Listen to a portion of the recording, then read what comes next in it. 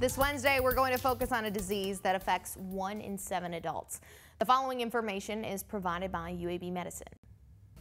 Chronic kidney disease or chronic renal disease is a disease that affects around 37 million Americans, and almost all patients aren't even aware they have it. Kidney disease is the gradual loss of function of the organ over time. Now, if you don't catch the disease early on, waste can build in the blood, which can cause other sickness over time, like high blood pressure, anemia, weak bones, and nerve damage.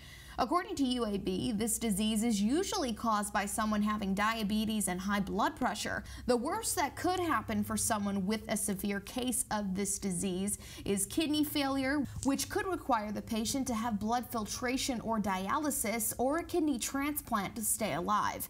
Now, UAB is currently researching and running clinical trials on the disease, but there is a way to stay on top of the disease by catching it early on. Doctors can regulate the disease through a urine sample that can be monitored once a year.